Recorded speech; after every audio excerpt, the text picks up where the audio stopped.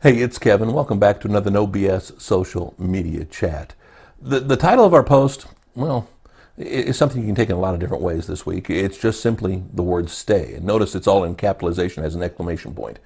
It's almost like when you're telling a dog to sit there and stay. I sometimes get a feeling that's what our social media platforms are trying to do to us.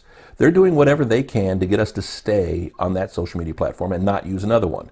You know, you all the time you'll see, whether it's Facebook, incorporate things that Twitter's doing, Twitter incorporating things that Facebook's doing, all of them incorporating video, which YouTube was doing. Instagram is now incorporating features of Snapchat.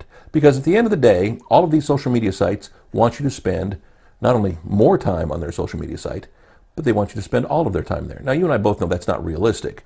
But what they're trying to do is they figure if they can create some features that are similar to, other sites that are taking your time away, maybe you won't go to those other sites quite as much. Everybody's trying to steal from Snapchat right now because Snapchat is the hot, new, fresh thing, especially when it comes to young people. But at the same time, they don't want you leaving their platform. You know, Instagram is all worried about their traffic. So, where Instagram at one time was all about square pictures, and then it was like, well, we'll allow you to have pictures that are horizontal or pictures that are vertical. Or then we'll also now allow you, and this came recently, we'll allow you to do videos. And not only do little short videos, but now you can do extended videos. And now you can have albums. Now you can post up to 10 pictures at one time, and you can flip through them that way. And you've got the Instagram stories in there. And again, I remember when Instagram was just about posting a square picture up on a site, and you looked at it on your phone, and you either liked it, and you commented on it, and you moved on, and you saw everybody else's. Now it's impossible to go through Instagram and just enjoy pictures, because there's so much more. Because again, they want you to spend more time there because that attracts more advertising. Same thing with Facebook. Facebook is always notorious. They're much like a big company, much like they've always accused Apple. Apple was not the first person to have an iPod, a music player, an MP3 music player function. The Zune was in before that. I think the Rio was on before that as well too. They just did it better. Apple is not always the first one on the table with new technology, but when they do, they come in and they do it one better than everybody else.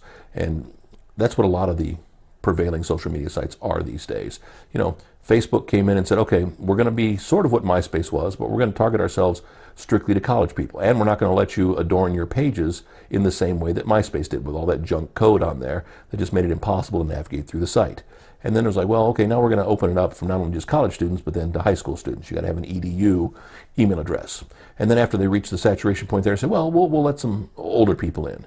And now Facebook is, well, the 600-pound gorilla. Now everybody's on Facebook except the kids who are bored because they don't want to see their moms and their dads and their grandparents on Facebook. They liked having their own little place. So they end up going for a while to Instagram. And then when Instagram got populated by all the old people, they went to Snapchat. Now, I don't necessarily know if we're going to see a lot of old people on Snapchat, but I know with Snapchat's new IPO this week, and they're on the stock market, they're going to do whatever they can to keep growing, keep building, and keep adding new functions. And more importantly, keep adding new users. So all of these social media platforms, the big popular ones, are doing whatever they can to keep you there. It's funny, at one time there were so many different versions of MySpace, so many different versions of Facebook, so many different social media sites that were very similar. But what happens is if they don't have enough traffic, they fall by the wayside. If they don't grow fast enough, they fall by the way. So really, how many social media sites are you using? 5 or 6? 2 or 3? It's not like you're using 20 social media sites. It's not like you got 20 little apps that you're constantly going through and taking your turns on. So they know they've got to do whatever they can to keep you engaged, to keep you on their page. That's the most important thing. But don't feel you have to use all of those tools if they don't interest you. As I've said, I've got clients who use Instagram stories. Great, have a good time with it. I don't like it. I'm not interested. I've not used it. I tried it. I went, okay, that's not for me, and I moved on. I like Instagram for pictures.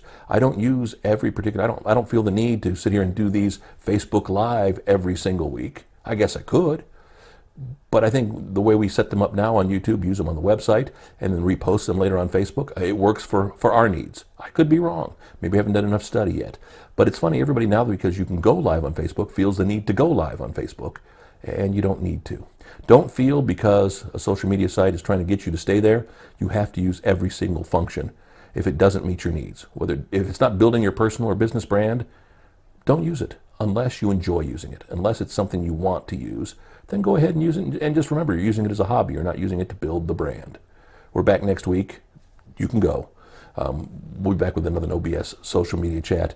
NoBSSocial.com is the website. If you want to get a hold of me, you want to talk more about it, again, free to talk. Man, I don't charge for that. I'd love to talk social media with anybody. My email address, my phone number, they're all coming up here at the end of the video. We're back next week with another No BS social media chat.